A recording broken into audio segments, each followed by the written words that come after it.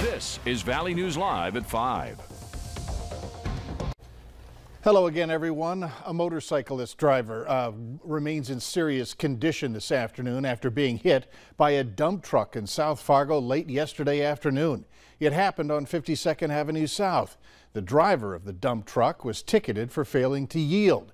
Friends of the motorcyclist say he underwent his second surgery this morning. They also say this is the second crash he's been in less than a month. It was 2 weeks ago he was hit from behind on 13th Avenue South. An extensive search continues for a North Dakota native who went missing last weekend after going for a run in the mountains of Colorado. His car was located parked at the trailhead. Reporter Scarlett Lizjak spoke with officials about this challenging search. Durango resident and experienced runner David Lundy left his home early Saturday morning for no ordinary run. This is something called the La Plata Enchilada. It's kind of a only those folks really kind of know it because it's insane. Apparently it's a 28 to 40 mile loop through La Plata Canyon depending on what route you take. Apparently you actually can go from peak to peak and you run along the ridge line in between these peaks.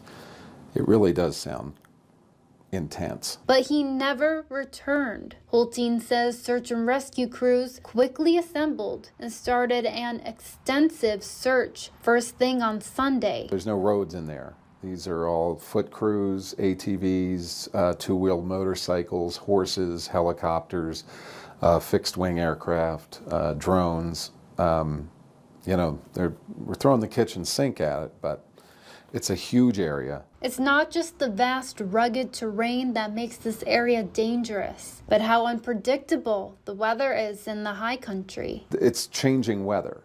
While it may be beautiful and sunny down here, if you go up into the San Juan Mountains, it can drop 30, 40 degrees and be snowing. So, yes, that danger is always there. Holteen says it's important not to venture in the mountains alone. Always go with a buddy, a partner.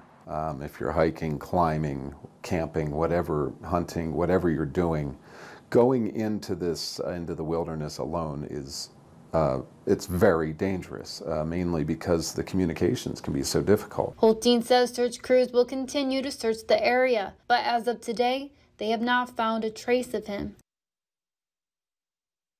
And authorities say that search will continue. There's a definite chill in the air, and temps tonight will again be dropping. Let's get the latest from Summer Schnellbach. Hello, Summer. Hey, Mike, thank you so much. At least we have a little bit of sunshine to make these cool days feel better. But First Alert weather days continue tonight through Saturday morning.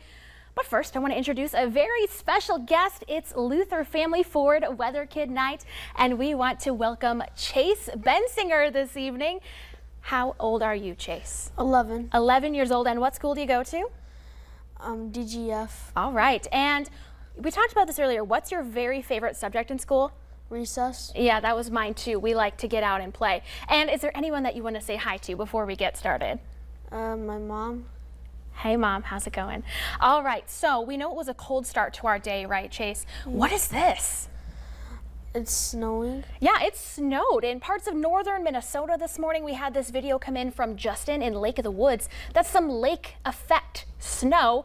Most of us stayed dry though, didn't we? Did you get snow at your house? No. Yeah, I didn't in my house either. Let's walk through some of these temperature, Chase. So I'll have you point out a few cities, and what are those temperatures out there? 47 degrees in Grand Forks, 48 degrees in Fargo, 45 degrees in Halleck.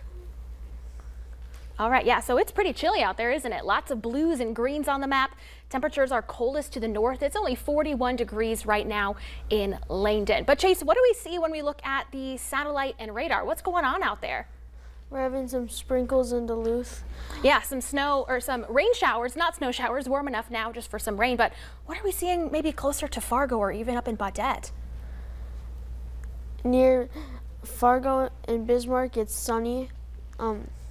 Baudette, it's cloudy. Yeah, we got some more clouds out there in Minnesota, don't we? So we're seeing just a couple clouds here in our Devil's Lake home of Economy Skycam. And we'll take a step back so we can see this graphic here.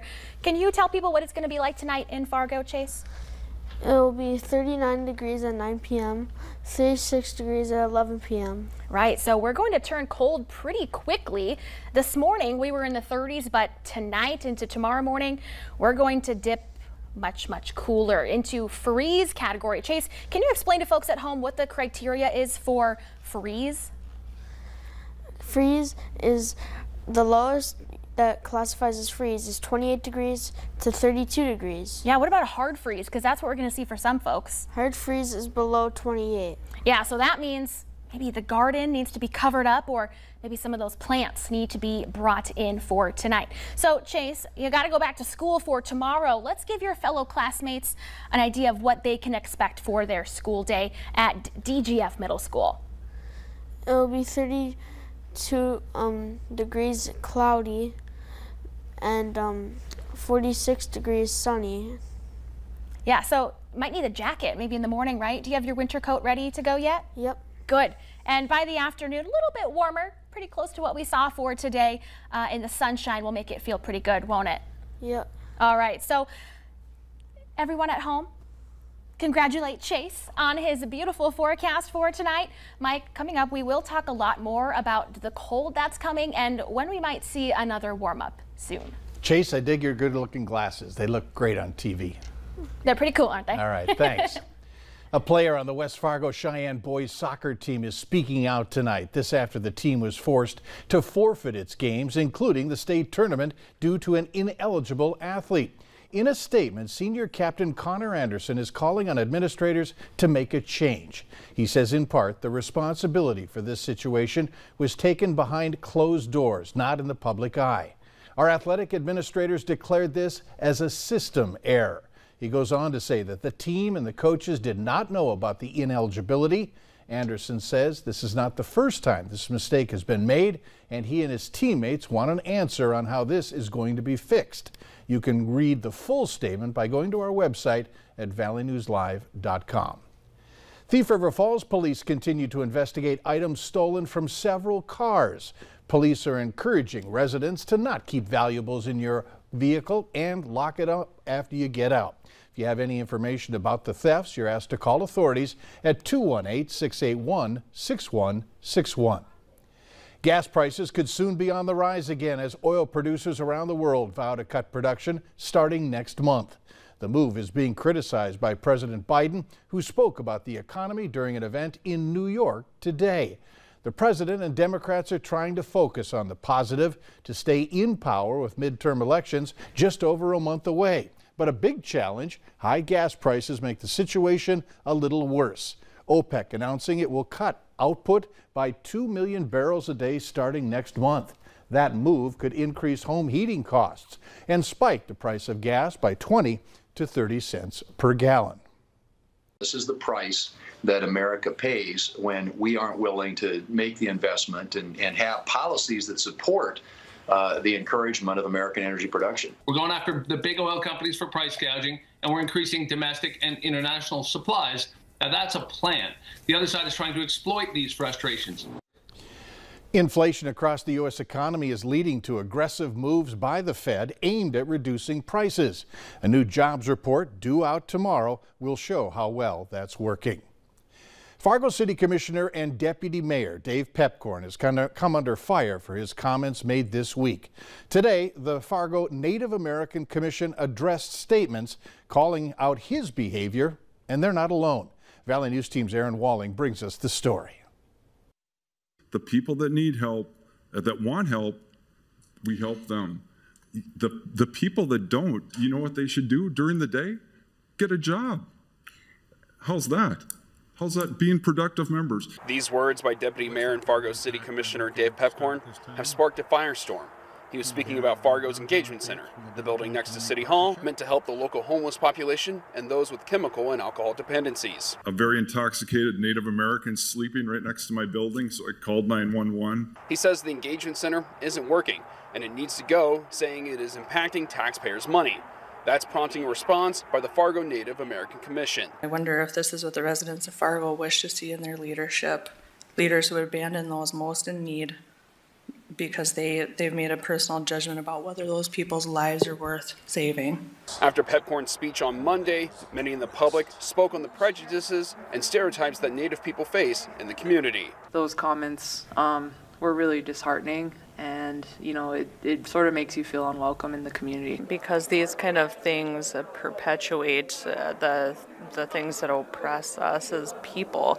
And I think, it goes without saying, obviously, all ethnicities are deserving of the same level of respect and opportunities.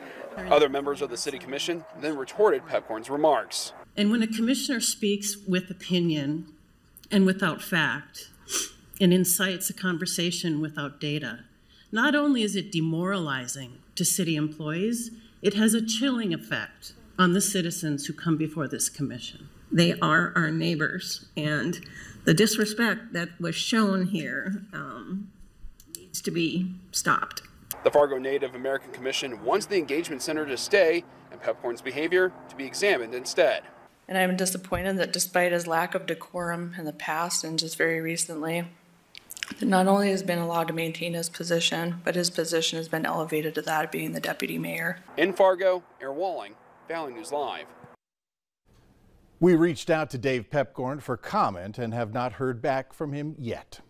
Stick around later on Valley News Live at 5. What's driving Ford to raise the price of its new electric-powered pickups?